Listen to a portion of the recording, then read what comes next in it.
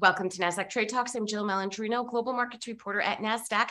Joining us for this segment, we have Troy Cates, Managing Director at Harvest Volatility Management, to discuss the Nationwide-100 Risk Managed Income ETF and where it may fit into one's portfolio, ticker symbol NUSI. Troy, it's great to have you with us. Welcome to Trade Talks.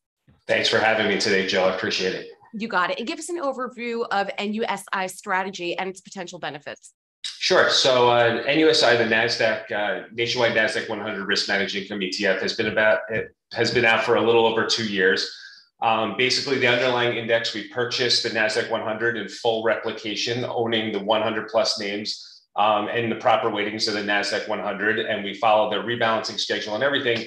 The differentiation is we deploy a rules-based systematic option model on top of that.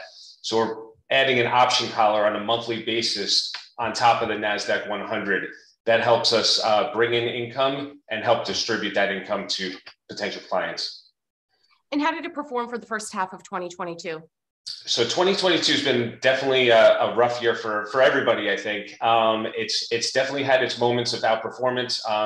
Just to give you a quick background, the collar on top of the Nasdaq 100 is we're basically shorting a slightly out of the money call to bring in income, and then we're long a put that's a little further out of the money. And that long put has helped protect the portfolio in certain time periods of this year, but with the short call, it does limit the upside during periods of these extreme volatility events we've seen specifically in the Nasdaq 100 this year. And Troy, tell us about the composition of NUSI's distribution. So as far as the distributions, we historically have paid out a monthly distribution for the fund of about 65 basis points. That gets us to about a 7.8% yield a year. And that's primarily sourced either from option premium that we receive from shorting the call, the difference, the net credit from what we sold the call and what we purchased the long put, or it's pulled from the long equities that have appreciated and we pull income from there, as well as any kind of dividend that we receive from the Nasdaq 100 names. And where does NUSI fit into an investor portfolio? Whenever I talk to advisors, I always pitch it as an income product.